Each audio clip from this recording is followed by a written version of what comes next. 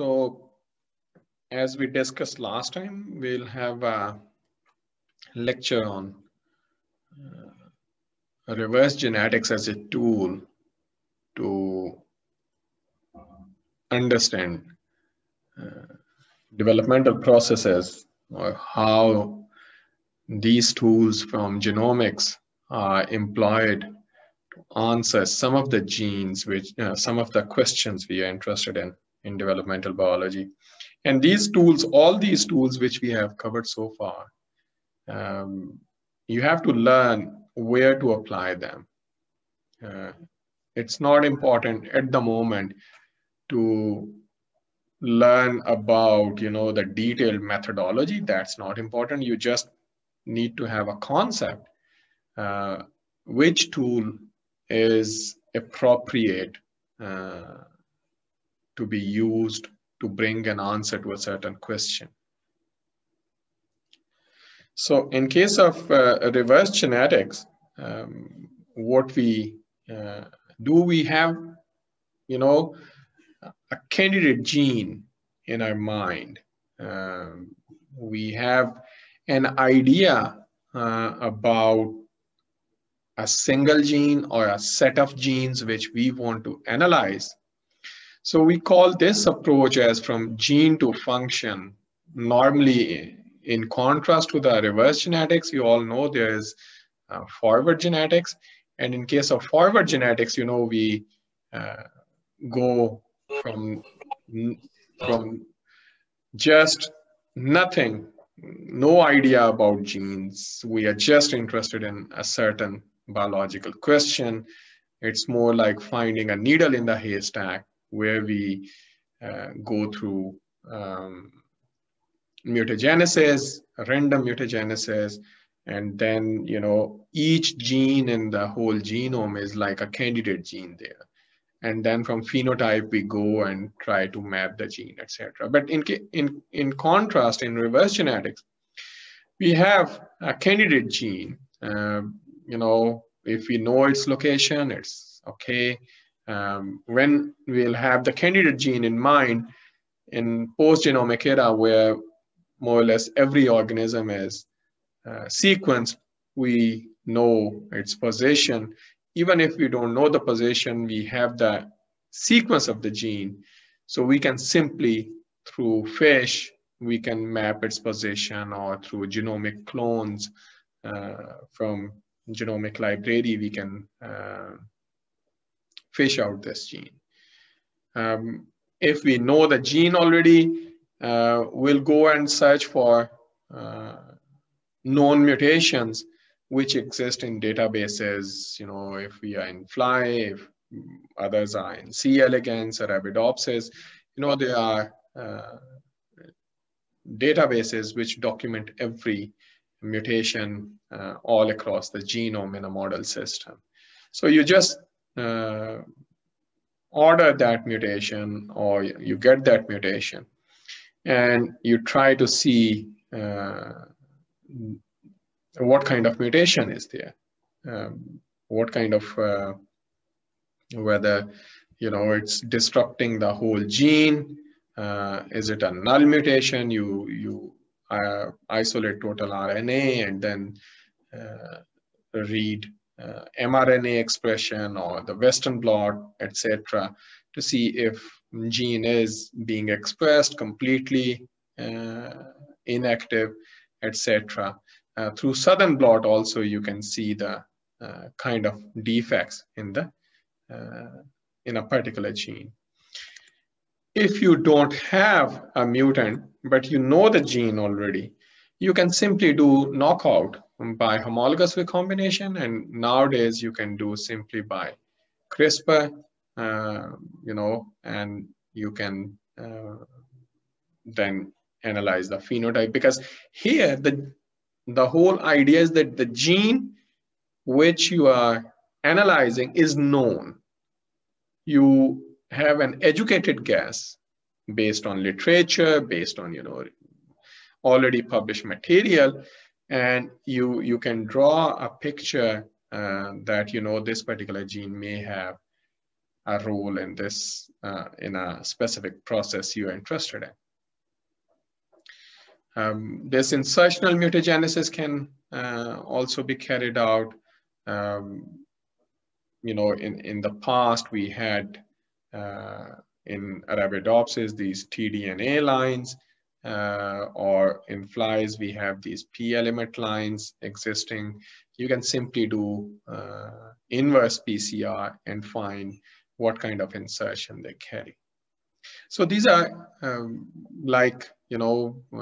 homologous recombination we covered previously using Krelok system.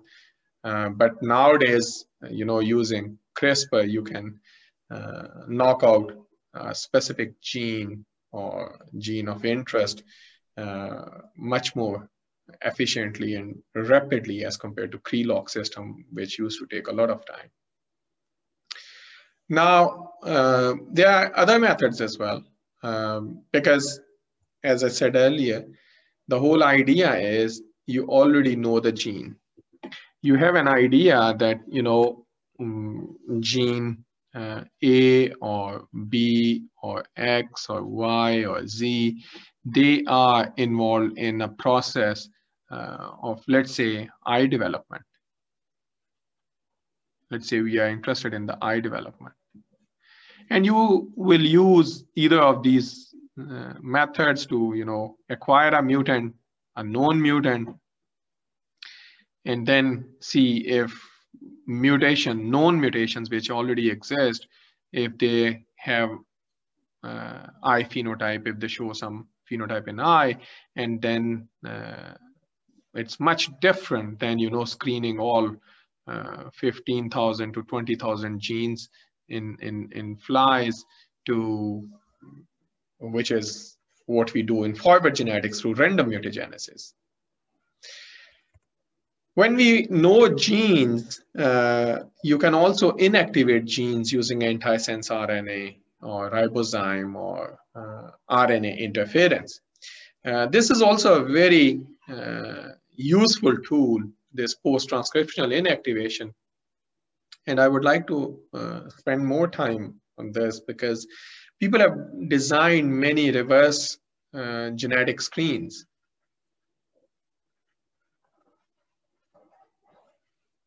However, in case of reverse genetic screens, you need to have a good reporter system, I would say. Or you should know, let's say if I'm interested in eye development and I'm working in Drosophila melanogaster or any other organism. Now, based on all the literature search, I can pick up, let's say, 50 genes and make double-stranded RNA against them, okay? Or have RNAi lines, so transgenic flies, which carry RNAi constructs when they will be, so they are usually under US promoter, RNAi, okay? And when we cross them with some GAL4 driver line in a tissue-specific manner, this RNAi will result in production of double-stranded RNA, this construct, and this will be cleaved by dicer, and the homologous, so the siRNA is generated from this double-stranded RNA, they will go and bind to the homologous sequences in the mRNA level. And, let's say this is messenger RNA from the endogenous, the wild type locus of gene A being expressed in the cells. And we have expressed the RNAi construct. This will bind here and dicer will cleave. And what we say we have knocked down. Gene A is knocked down, okay? Expression is being reduced. And then either we will look at the eye phenotype, or we can do all this in cells, This is in vivo when we are doing in flies. All this is, so in flies, all this is in vivo. But let's say we decided to do same thing in cells, and this we call ex vivo. Now, in cells, we don't have eyes. We don't have eye structure. We have nothing. What we will have to have is a readout. Okay? So in order to have a readout, we need to have some genes which are eye-specific genes. Eye-specific genes which are expressed in these cells. When we will knock down A, we are then going to, through reverse transcription PCR, we are then going to determine the expression of these eye-specific genes in these cells. So you need to have a complete strategy in your mind that if I am going to ask a specific question, what will be my readout? We can also, let me go to some more clean slide. Source GAL4 system.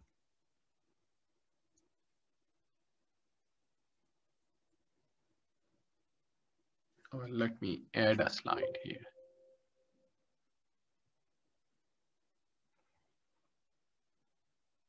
Can you still see my screen? Yes, sir. Can you see my screen still? Yes, sir. So if we are doing RNAi, as I told you, in vivo, it's easy. You have a phenotype in your mind that I'll take, 50 different RNAi lines. They are available from genome database in flies.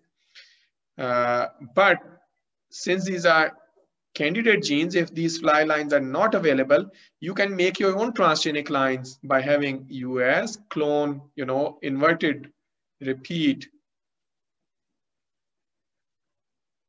construct under US and then cross with GAL4. And then do the analysis, look at the eye phenotype. In case of mammals,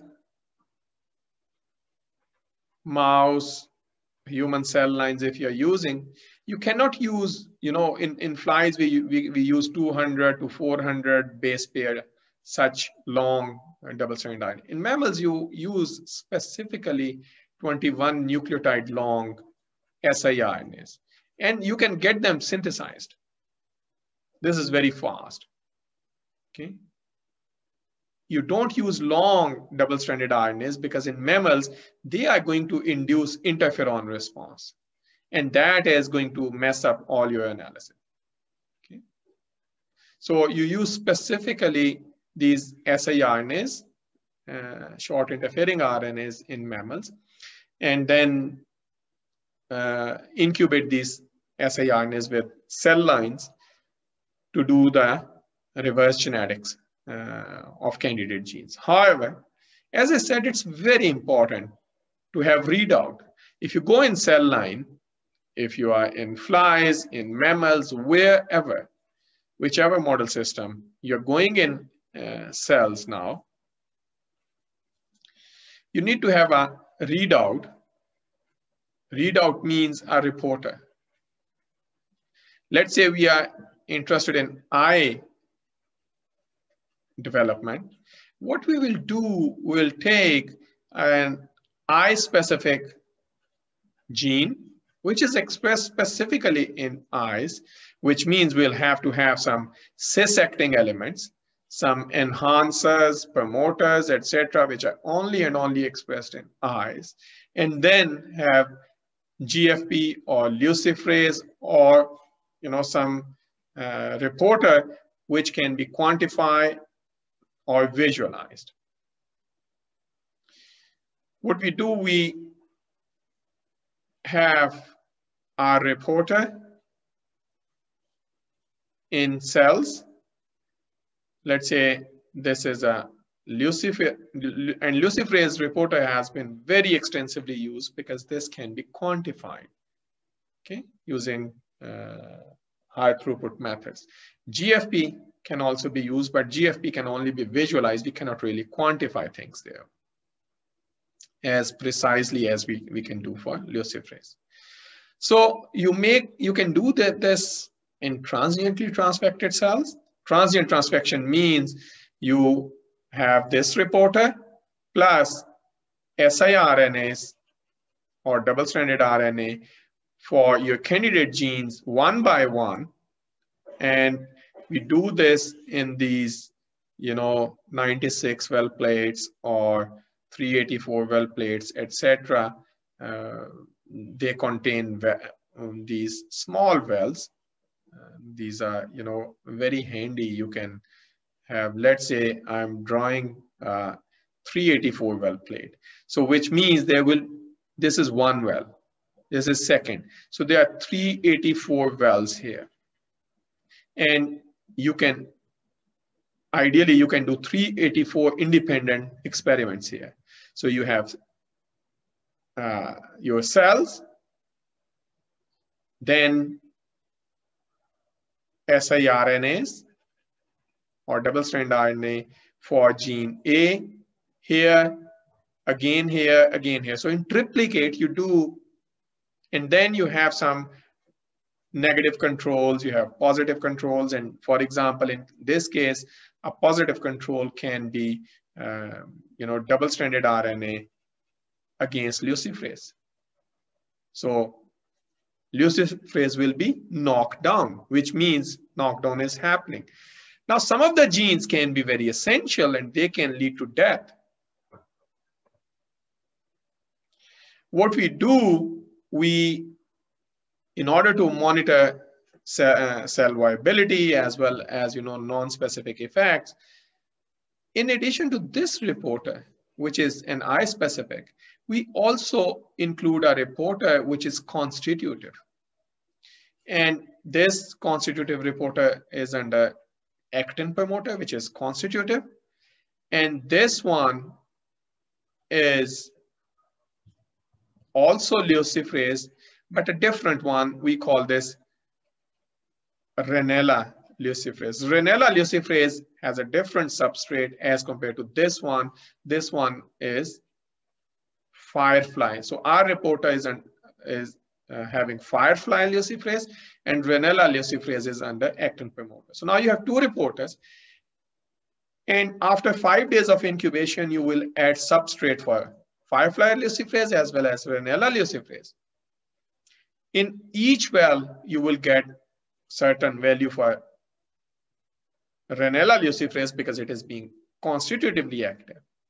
And if your gene, if your reporter is under an I-specific enhancer, and in your cells, let's say in these cells, this enhancer is not active because this is not an I-specific cell line or whatever. So this is silent.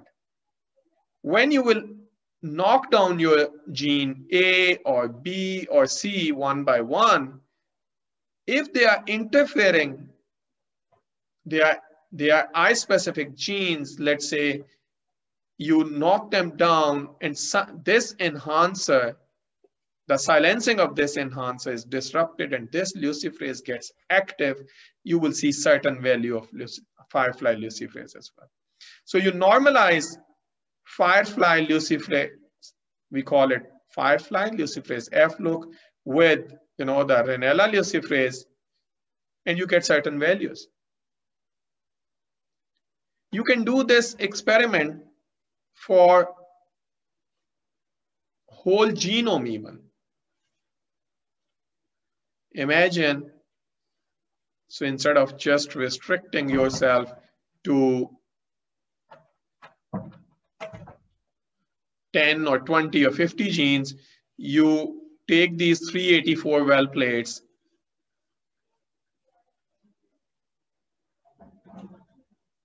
and you have, double-stranded RNAs for each gene in fly genome or mouse genome already present here in the wells. You bring in your cells with the construct. You can transfect here in transiently. And then you can imagine, let's say you are going to screen 15,000 genes, fly genes, for example, or let's say mammalian genes. You will have a couple of hundred such plates, because each plate is going to have positive controls, negative controls. Each gene is going to be knocked down in triplicates. And then within 5 days, so after this incubation with double-stranded RNA, in 5 days, you will get, 5' luciferase and Ranella luciferase values for each of the 15,000 genes you knocked down. And you will see if luciferase is going up. There are two scenarios. Your luciferase can be active already when you add. So your luciferase is already active, which means some eye-specific enhancer are acting on that. In that case, you will see if we are interfering, some of these genes are interfering in eye developmental pathway, we will see luciferase going down. If our eye-specific luciferase reporter is active already, if it goes down, we again conclude that some of the genes are interfering with eye development. Now, out of these 15,000, let's say you get 100 genes and you will call them candidate genes because you are not confident. Candidate genes. So this is what you have done. You have done a genome-wide reverse genetic screen. Imagine going through forward genetics, how difficult it is to create 15,000 loss of function mutants, or through random mutagenesis, how many independent mutants, whether you are in mouse or flies or C. elegans, you will have to screen. Here in 5 days, you could do this. Okay. And out of these candidate genes, you say, okay, this is just the first list.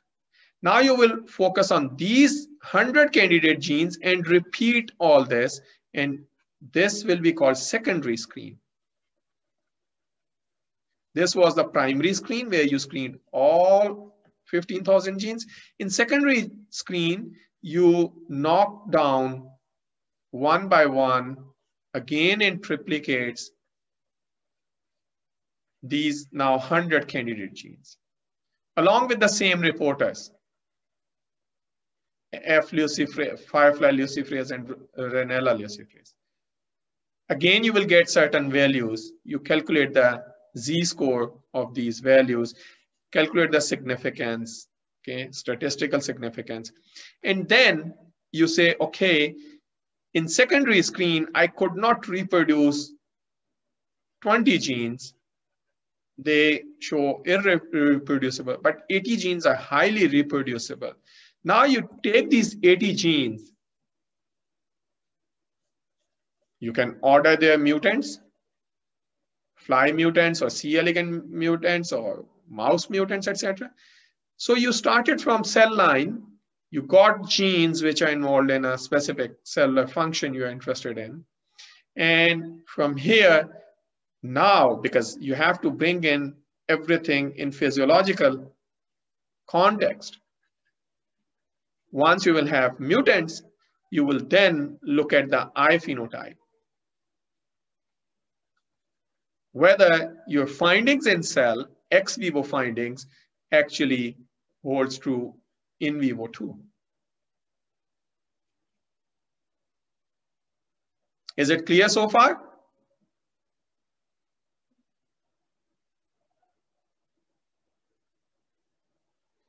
Is it clear so far? Are you all there? Yes, sir. So imagine you can do these screens, such screens people have done for wingless pathway. So you take, sorry. So you take wingless responsive element.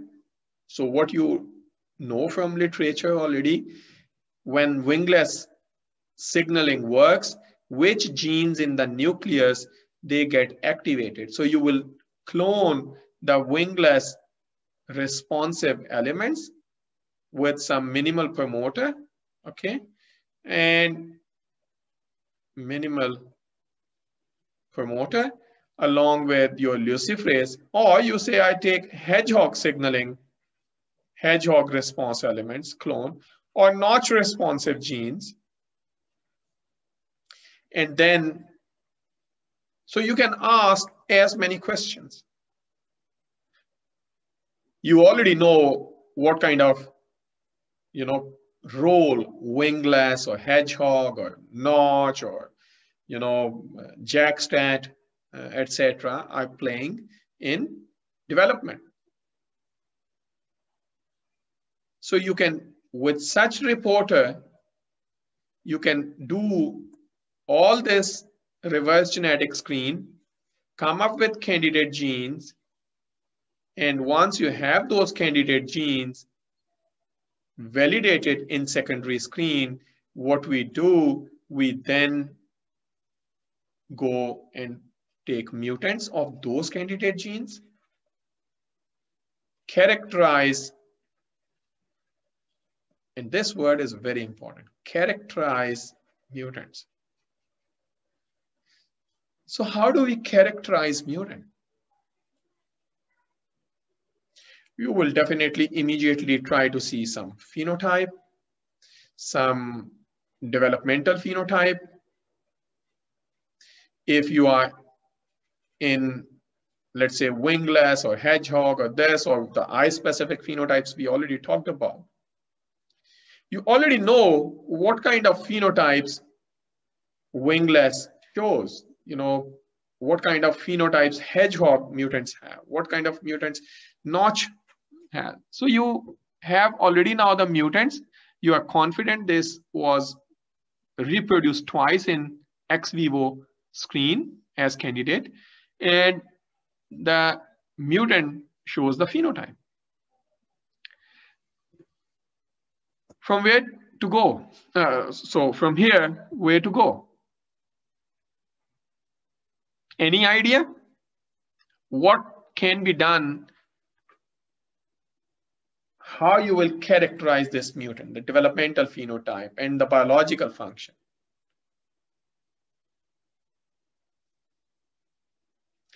Here comes very important point in the post-genomic era. In post-genomic era, we have to go and understand what function, how these candidate gene plays a role in, let's say, eye development, or whichever biological question you are pursuing. You have to bring in answer that your protein, so this is the nucleus, cytoplasm. So your protein is, how does it perform its function? Where in the cellular function, cellular context in eye development, this protein plays its role, which means why this gene is important, why it is showing phenotype. We know the whole proteome,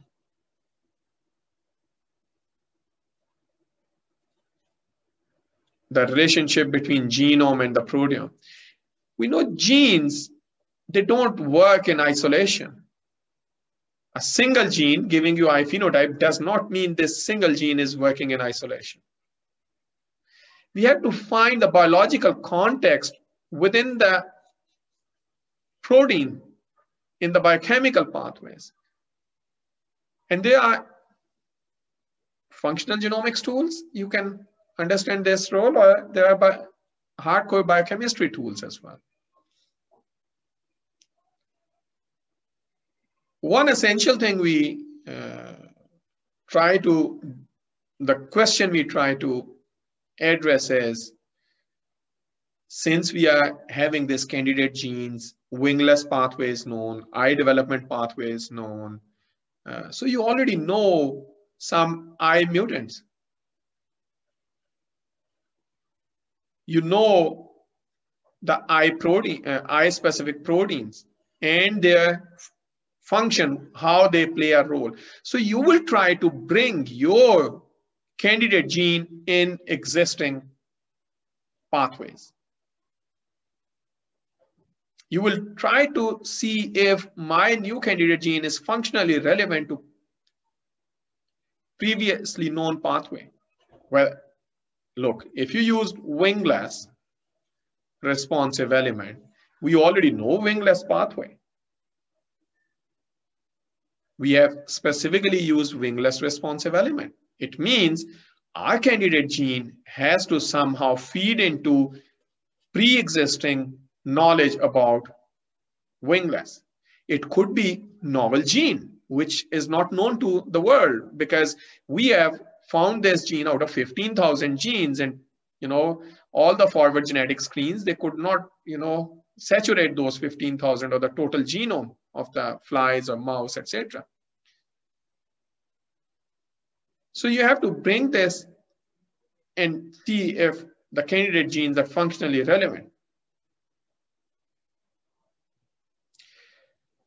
One possibility is, and the way we think is, let's say we discovered a gene A, and this gene A may interact with X, which interacts with, Z, which interacts with M, and, we have the wingless or I-specific phenotype, whichever biological function you are understanding.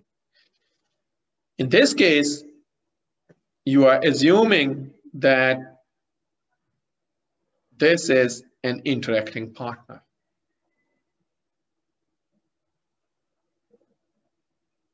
But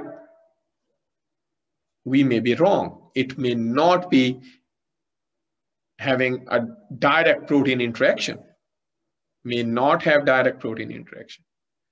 But jury is out there, and you are the one who have to bring answer. You have to bring answer for both the questions, and you already know, let's say X is known, Z is known, M is known. You discovered A as a new component. When you cross A with X or A with Z, A with M, you do see wingless phenotypes or I-specific phenotype, which means our new gene A is one of the genetic modifier of the previously known pathway or the genes. But now the question is, how do we discover A biochemically, physically interact with them? Or it could be A is having no role here. A is a totally novel pathway you have discovered, which is not known, and X, Z, M is another pathway, and they somehow then crosstalk. Okay?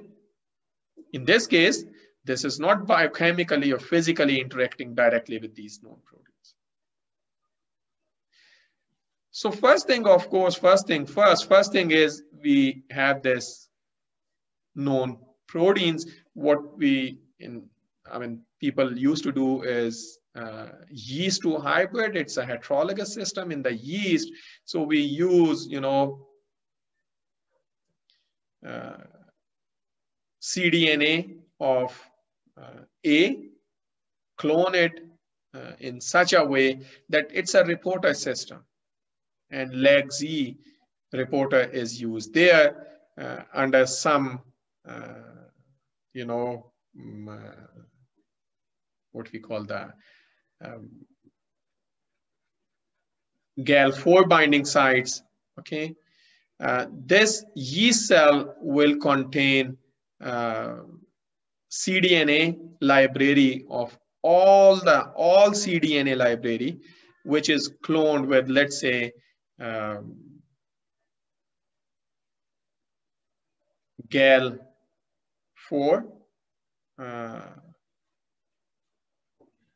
which is not, I'm forgetting the whole system, but the idea is that RA is cloned with, I think it's Lexa binding sites. I forgot. I apologize for getting about this whole system, but idea is that if A protein, because this yeast is going to contain the constructs for RA, and then yeast cells will be containing individual constructs for all the cDNA library of fly cells or whichever organism you're working on. Now, if A in this cell is interacting with Z, they together will make an activation of this leg Z possible. This is only possible when the Z and A, they are interacting, the two proteins are interacting, they are fused, their cDNAs are fused to the VP16 Lexa binding site, if I remember correctly, which means here we have the Lexa binding sites, not the US binding sites. And this interaction will result in activation of Lexa. And we will see on, we have these individual colonies and we streak them to see which ones give us blue color. So this is just an indication in a heterologous system. It may still not be physiologically relevant because it could be an artifact in the yeast. You have to eventually go in the fly cells or mouse cells, whichever model system you're working in, and do biochemical experiments there.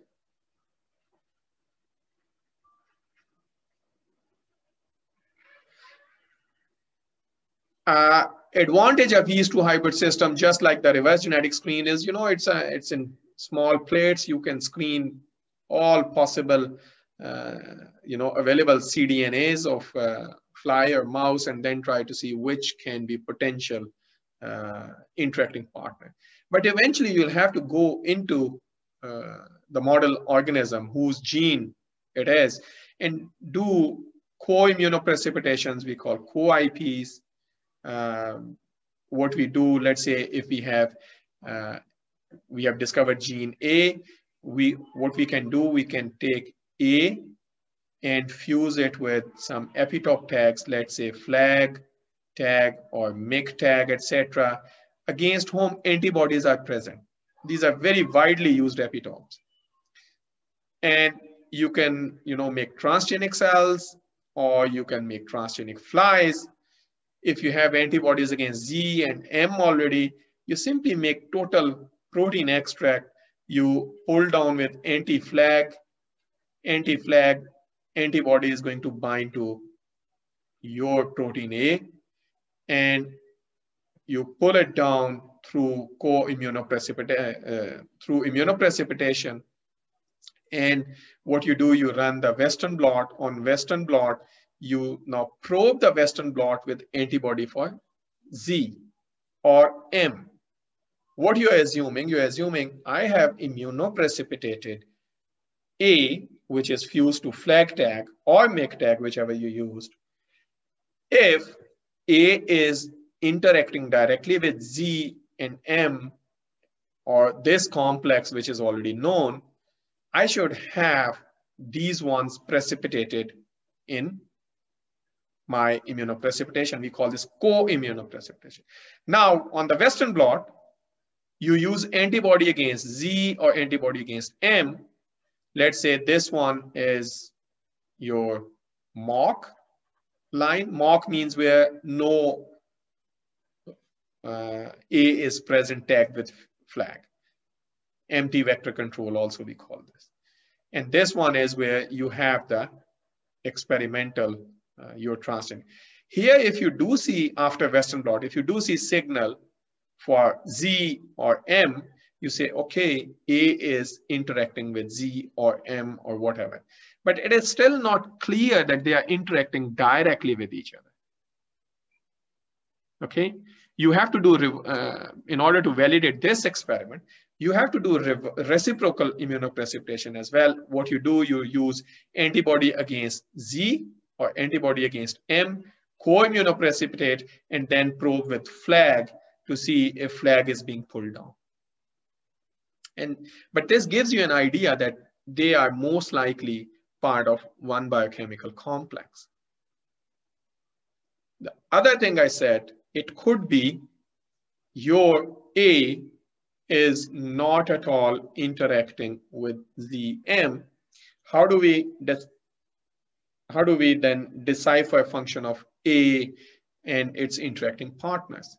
You can still use this transgenic cell line or embryos in flies or in mouse or whichever system you're working on.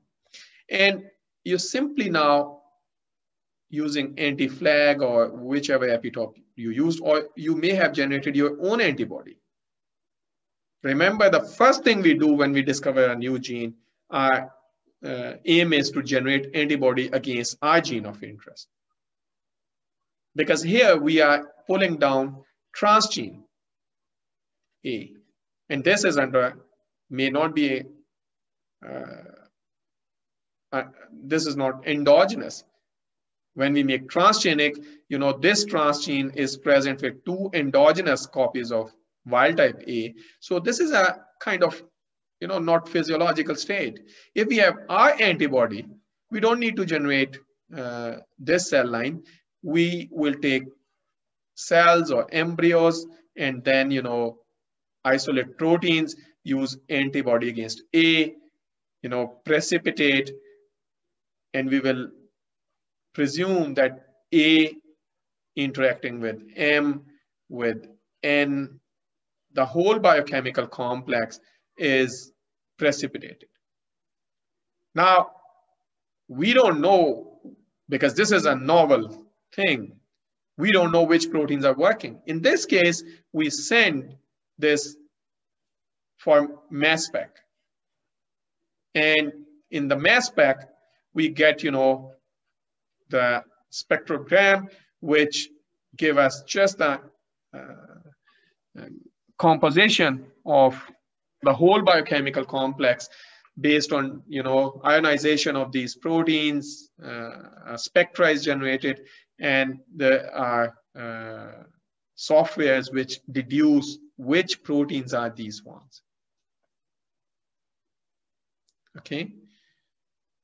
So in this case also, in earlier times, we used to run, gels, a protein gel where we have our mock and then anti-A, and then, we try to purify as much as possible and then try to see bands on Comasi stained gels.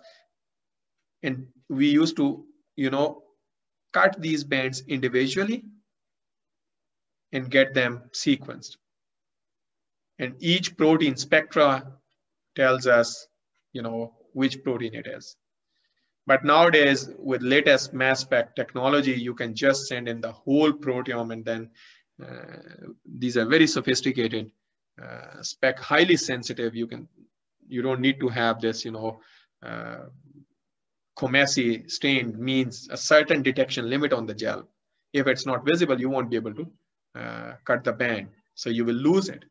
So this is how we, go from genomics to the proteomics and then try to, and okay, so you let's say now discover M, N, K, L, new proteins.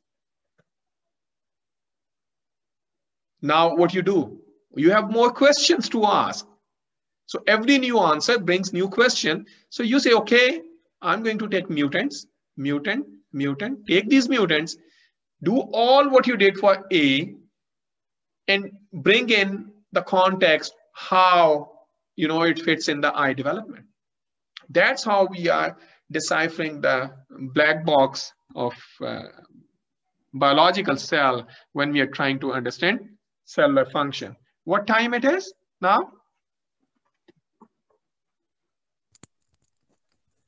10:50, sir. Okay, let's take a 10 minutes break here. Is it okay?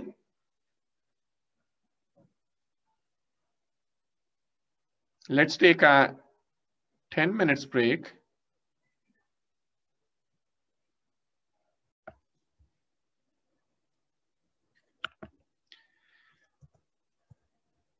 So let's do a question, which is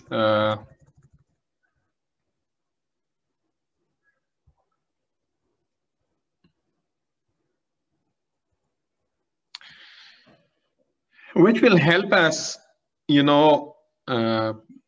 employ what we have gone through over last so many lectures trying to learn about these methodologies or tools. Imagine you have you are working with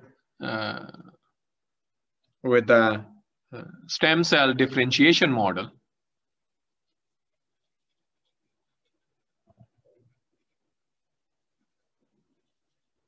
So you have cell lines, and what you are doing, you are trying to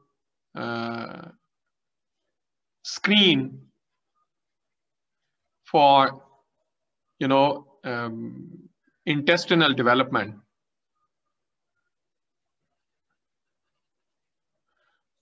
How the intestine, develops, what are the genes which are involved there, how they play their role in differentiation, etc. And what you do a small molecule, or what we call, in a more fancy word is pharmacogenetics. Pharmacogenetics. Okay. What we do, we take small molecules, chemical compound library, and we add them in cells.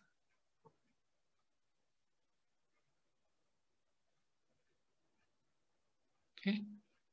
These cells, our system comprises of, let's say these are differentiated cells. We have a very well-defined differentiation model. Let's say these are the stem cells and these are differentiated cells. When we add, certain stimulus or a signal, they differentiate. Now, we want to do this small molecule screen to learn about how can we induce this differentiation other than this stimulus A. Okay. So what we do, we take similar, high throughput methodology, where we grow cells in plates, then add our compounds. Imagine you have a compound library, chemical compound library of nearly 1,000 small molecules.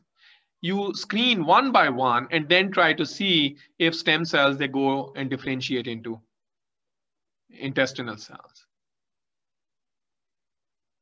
One is, of course, you can look at the morphology, but you may also know, you should know some of the marker genes. of differentiation of intestinal cells. When you differentiate, you can simply immunostain. So how will you correlate with a small molecule effect with differentiation? So if you know already marker for differentiation of intestinal cells, you will simply take, antibody against that particular antibody against, let's say, gene X, and then stain these cells. If they are stained, you say, okay, this is behaving as, a stimulus, and we have a clear stem cell to differentiation model. You can do such things for all 1,000 compounds. You may find, hardly 2 are or 3 are behaving like this. Now, the real thing is to understand how they are actually contributing to this differentiation. What changes they are inducing? So how will you discover effect of, let's say, compound 23 and compound 102 on differentiation?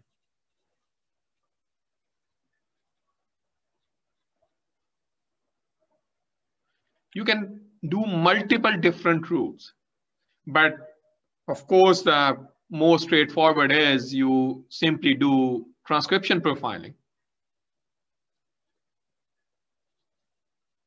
Now this transcription profiling is also trying to understand, here you have single marker using antibody.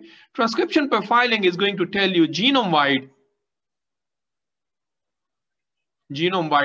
changes in gene expression in differentiated cell. So you will take total RNA from differentiated cell versus total RNA from stem cells, and then do RNA-seq, or in past, we used to do the microarrays. We learned about microarrays as well. And then we know which genes are expressed in stem cells and which genes are being induced by our compound 23 or compound 102. Is it clear so far?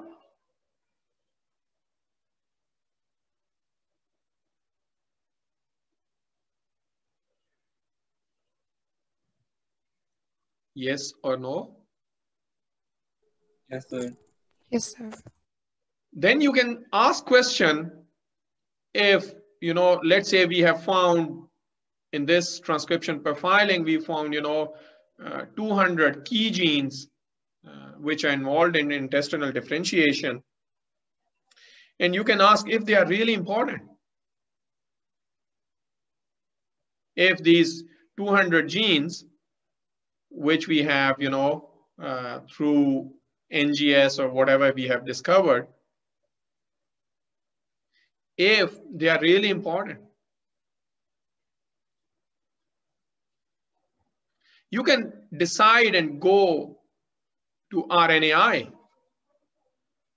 knock down one by one these 200 and look at this. So knock them down in differentiated cells or in stem cells, and then try to see the effect. You have the compound, you add compound here, and then you knock them down and see if this differentiation is taking place or no, if they are so crucial. Okay. If, let's say, out of 200, you're lucky, you find effect of 5, very drastic effect, and they don't differentiate. You still don't know how these 5 are playing a role here. These genes can be A, B, C, D, E. How A, B, C, D, E, each one, they could be totally different pathways. They could be one complex. So you have to go through the same route what we just did in the previous part of this lecture. Let's say generate antibody against A, antibody against B, C, D, E, etc. Localize them, localize A, B, C, D inside cell. Try to see where they are in the cell. They are in the nucleus, they are in the cytoplasm, they are on the cell membrane, they are on the chromatin, etc.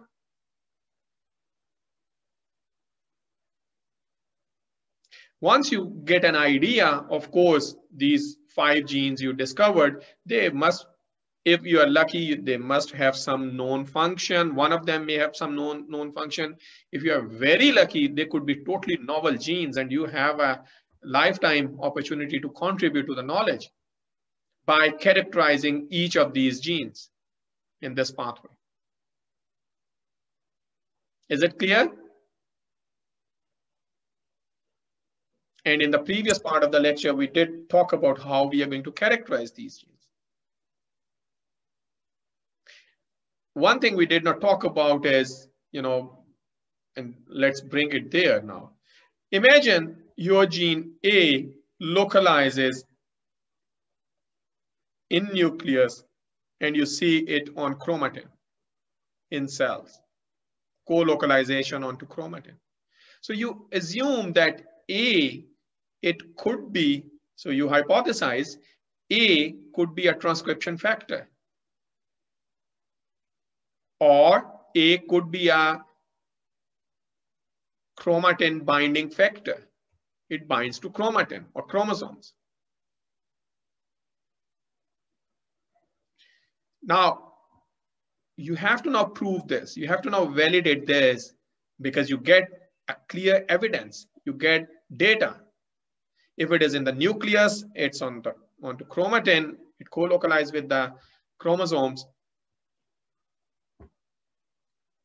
It's very simple. You have antibody, or you can, if you don't have antibody, you can have A fused to GFP, or B fused to GFP, C fused to GFP, and then do similar experiments.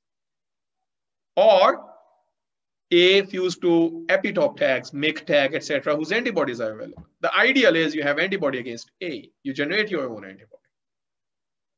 And then you say, okay, I'm now going to do experiments to find out if A binds to chromatin. And the tool we use normally is chromatin immunoprecipitation, PRE. In this case, what we do, we will take these cells, normal cells, and we expose them to formaldehyde, which is a chemical cross-linker. We add in the media formaldehyde.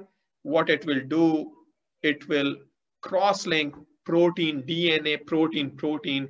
Wherever they are, they will be cross-linked. Cell will be dead now, but we have frozen the state of protein, DNA, wherever they are. After formaldehyde cross-linking, we shear the chromatin, we isolate chromatin from these cells. And what we do, we shear it into small pieces because chromosomes are big. So we break them down into small pieces. Chromatin becomes like, 200 to 500 base pair, or let's say 1000 base pair length. And now in the append of after shearing, what we do, we add antibody against A. Wherever A will be bound, let's say with this fragment A is bound, with this fragment A is bound, with this fragment A is bound. Antibody will bind there, and it is just a simple immunoprecipitation now. And we pull it down, and what we will have in the pellet, we will have all the chromatin which is bound by A, and all the chromatin which is not bound by A will be in the supernatant. We will discard this, keep this one, purify DNA from this one, and we can do NGS. And we can show A is present on chromatin, as well as we can deduce, this is very important, because we have sequences of all the DNA where A was bound. We can align them and then try to see if A has specific consensus binding site in the DNA. If there's none, you know, this experiment doesn't prove that A is a DNA binding factor. What it proves, it's a chromatin binding factor.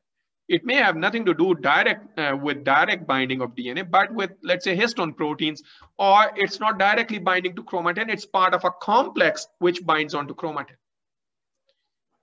But from the DNA sequence, you can determine very easily the genomic location, which genes they are. So you find all the genome-wide binding pattern of A.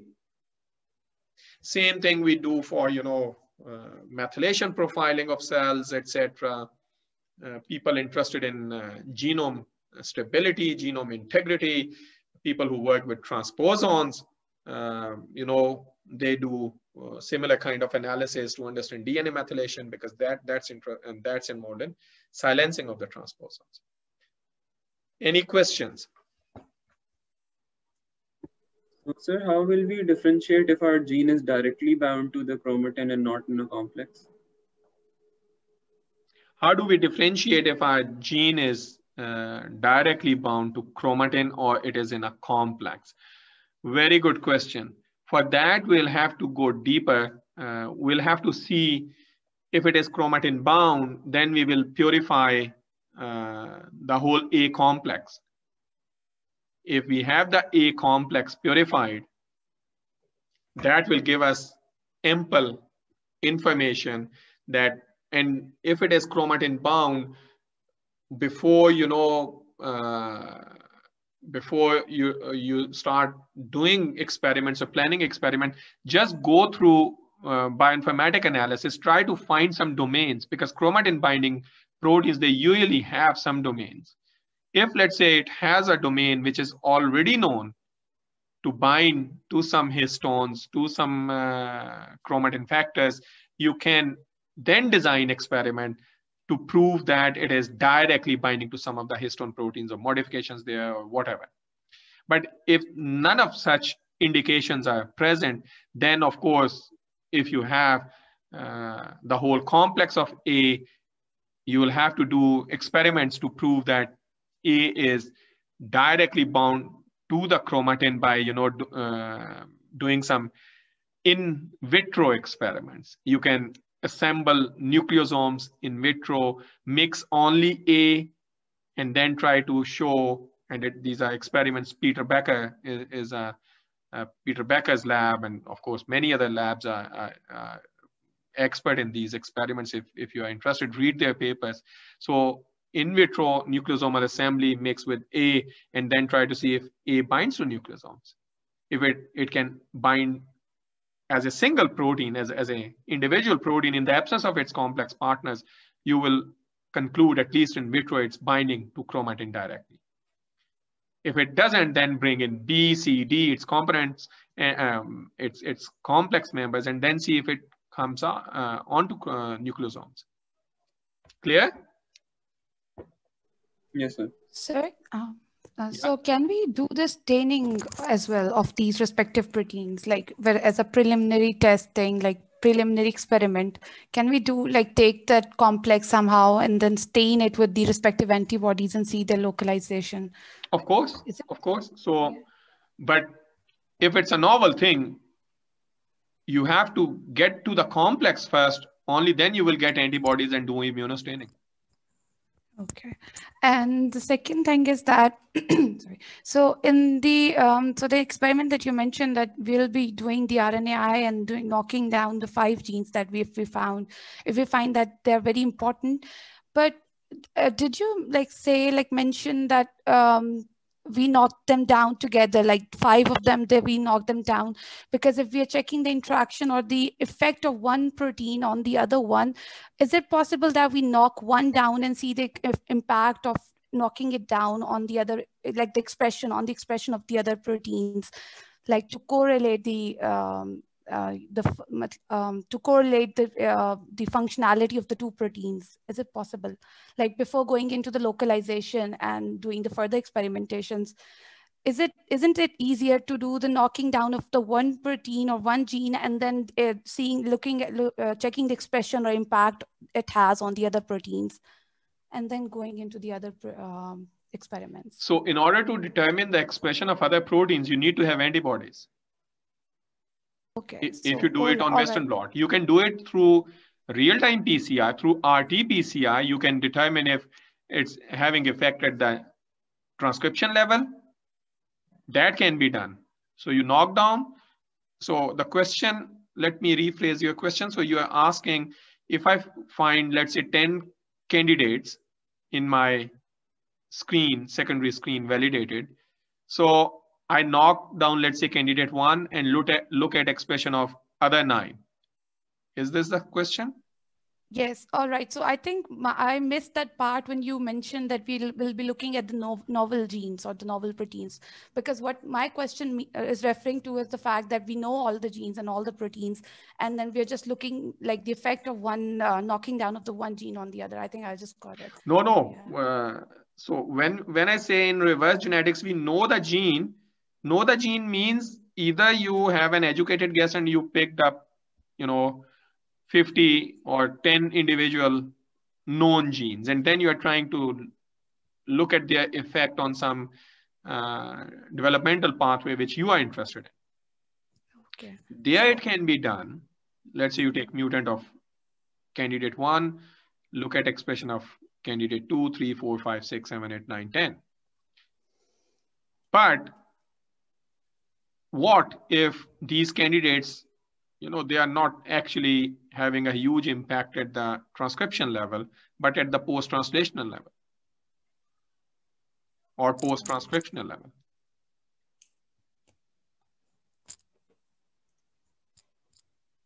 In this particular case where you discovered A as a chromatin binding factor, yes, there you will see if there is an effect on B, C, D, E, F, or candidate 2, 3, 4, 5, because this is a chromatin binding factor. It may be impacting one or more candidates themselves as well. Did I answer your question? Yeah, I think I got it. Yeah, thank you. Other questions? So is Momina around?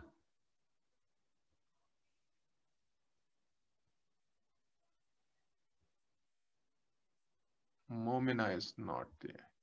So some of you asked me if there are some practice questions. And so we have actually, instead of giving you practice questions, these are actually the way you have to think about.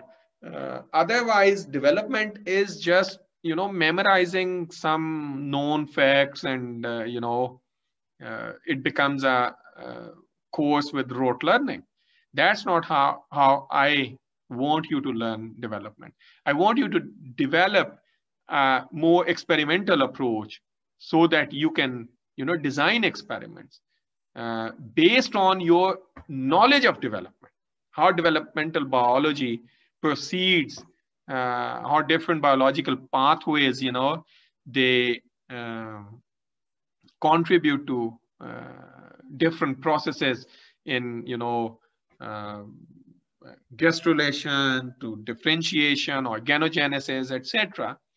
But those are known facts what we have covered. If we have covered that, nanos and caudal are posterior maternal genes and bicoid and hunchback are anterior maternal genes, I mean, that is already discovered. That is already proven.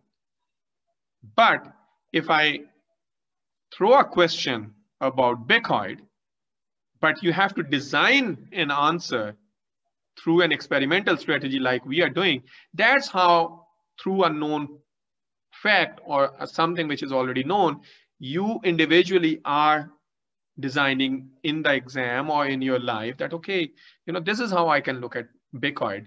I know the bicoid function. This is how I will bring answer to this bicoid. So you have known function for example,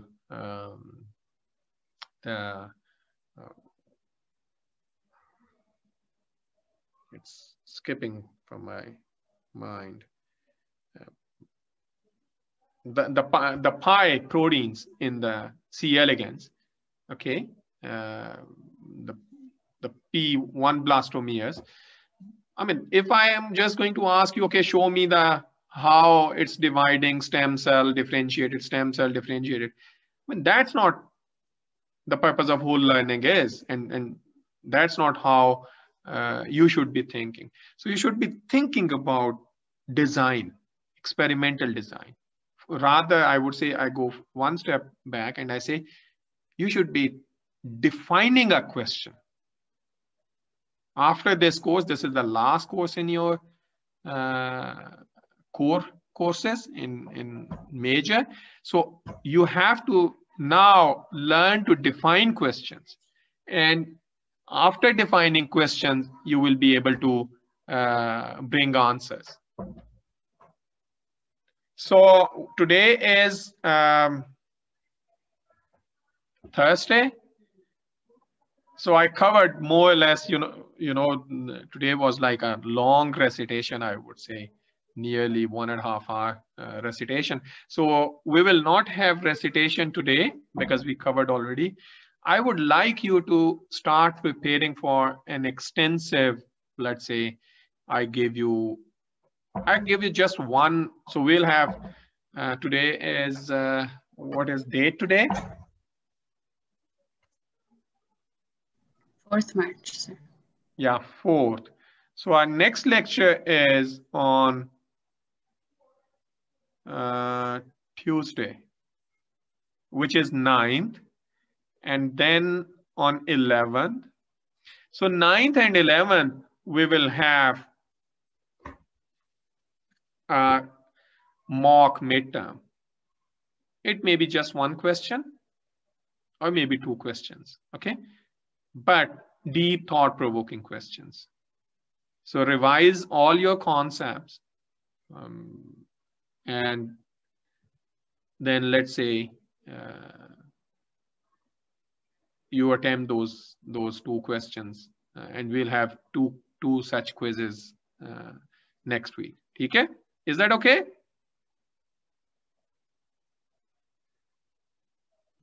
sir.